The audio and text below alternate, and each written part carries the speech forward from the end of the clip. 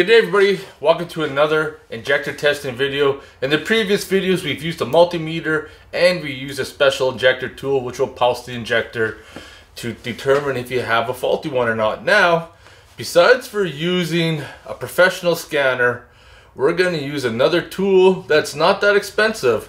It's the Power Probe 4. It's got an injector tester on it.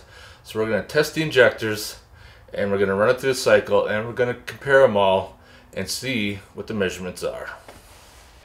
If you're new to my channel and haven't seen any previous videos, you guys will know the Power Probe 4 is by far my best troubleshooting tool that I have in my garage, besides for a high-end scanner. Now, what I got set up right now in the Power Probe is a back probe that we're going to probe the injector circuits.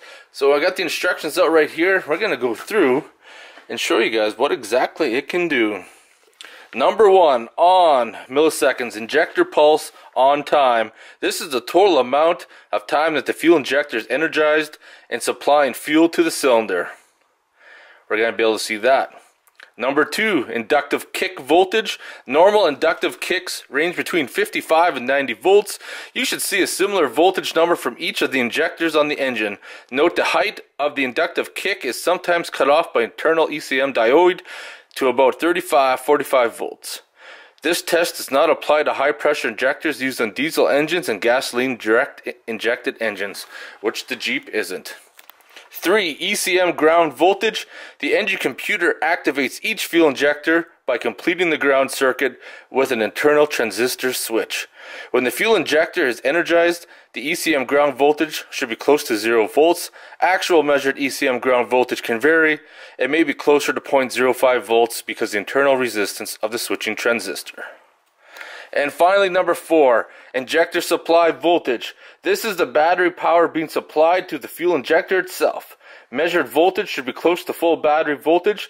There may be small voltage drops in the circuit, however, anything more than 0.5 volt loss from the source battery voltage should be investigated. So coming over here on the Jeep 4.0, what we got in common all the way through, as you're going to see, is that all these green lines right here, that's going to be the positive.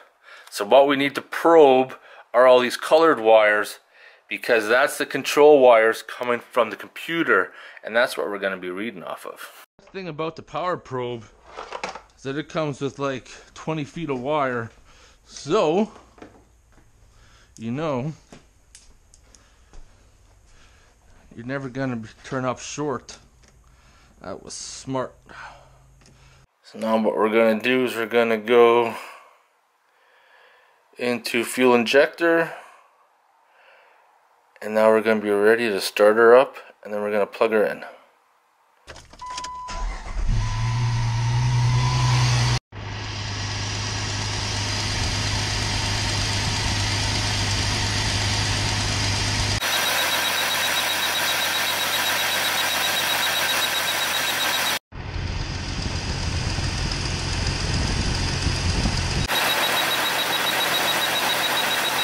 Let's probe the injector that was giving us the fault code.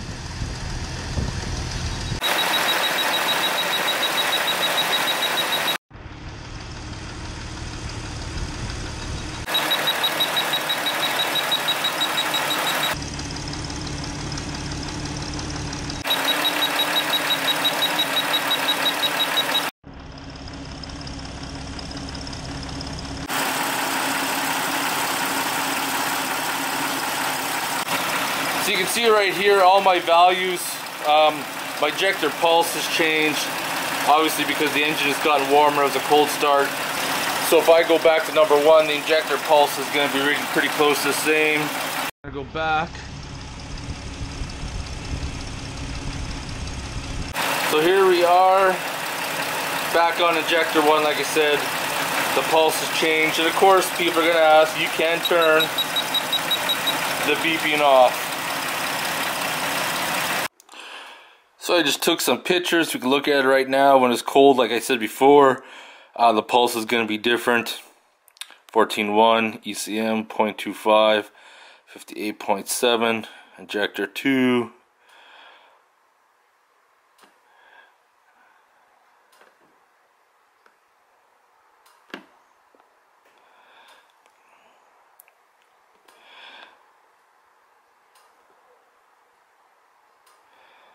There you have it. So you can see right here, going through them all, nothing is telling me that something is bad. Well, I hope you guys enjoyed the video. That was a pretty short test of using the Power Probe 4. One of the many features that the Power Probe 4 has to test the fuel injectors, and has numerous other functions that you can use. Like I said, it's probably the best troubleshooting tool that you could have in your shop for testing automotives, ATVs, boats, any kind of 12 volt DC circuits. Anyways, we've done 3 injector tests now and haven't found any issues whatsoever. So I'm going to end the video there. So if you guys have any questions or comments, post them below. And we're going to continue the series of trying to figure out what the misfire code is from. We're going to start looking at the engine now. So I'm going to talk to you guys later.